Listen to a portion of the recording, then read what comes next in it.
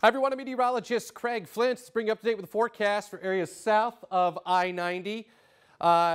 Got some snow overnight last night into Sunday, and there's more on the way. So the snow from last night, rain and snow, lifts to the north Sunday morning. So we might actually not see much going on for a little while on Sunday, but another system coming up for the afternoon will spread additional light, wet snow and rain in, with additional slushy accumulations, inch or two or three as we head into Sunday afternoon, and high temperatures 39 to 44.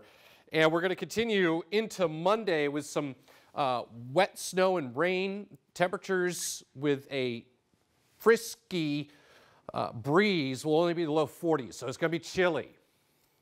We get a break Tuesday, though, some gradual clearing, mid-40s. Look at Wednesday. Yeah, 60.